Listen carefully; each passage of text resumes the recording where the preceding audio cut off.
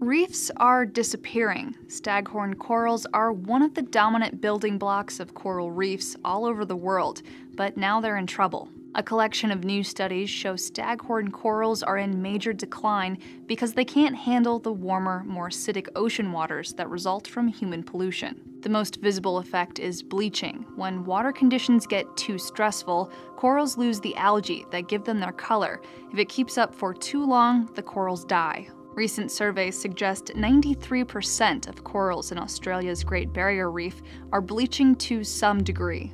Researchers warn staghorn reefs near the mouth of the Amazon River are also at risk. Nearby oil drilling presents a major environmental challenge. But recovery is still possible. Scientists say tighter controls on runoff and dredging would give corals a better chance in today's warmer waters. For Newsy, I'm Leah Becerra.